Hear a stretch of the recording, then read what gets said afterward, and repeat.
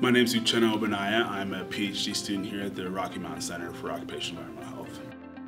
I got my undergrad degree at Minnesota State University Moorhead in Moorhead, Minnesota, and I got my undergrad degree and I double majored in physics and exercise science. I chose the Rocky Mountain Center because I had an opportunity to intern here as kind of a capstone to see what was out there, and through that internship I met my advisor now, Dr. Thies, and he had a similar background and experience educationally to what I did, so we gelled along that way. So when I concluded my internship, he reached back out and I said there's an opportunity here at the Rocky Mountain Center, and I took it.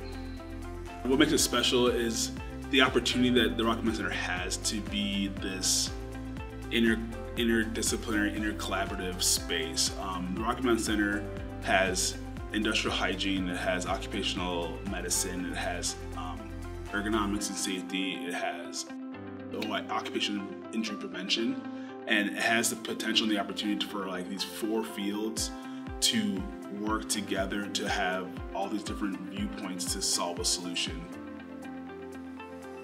So far in my time here, I've published a couple of journal articles. I think that's really cool. Learning through that process was a lot, but I think just getting something out there like before I've graduated is a pretty cool feat, and now I've got a few of them done. So I think I'm really proud of that. One thing that I think has helped me throughout this program is just knowing my why behind why I'm here. Graduate school is hard. It's you get lost in it because there's so many things you have to do. There's a lot of busy work. There's a lot of like big scoping ideas that are happening here. So but what keeps me rooted and keeps me going is I have a goal at the end of this, and it's not just to finish, it's to my goal is to get a job in sports performance or human performance. So it's I need to keep going. So it's this is why I'm here. So knowing your why keeps you grounded and rooted in something versus just getting lost in it. So I think that's one thing that helps me keep going.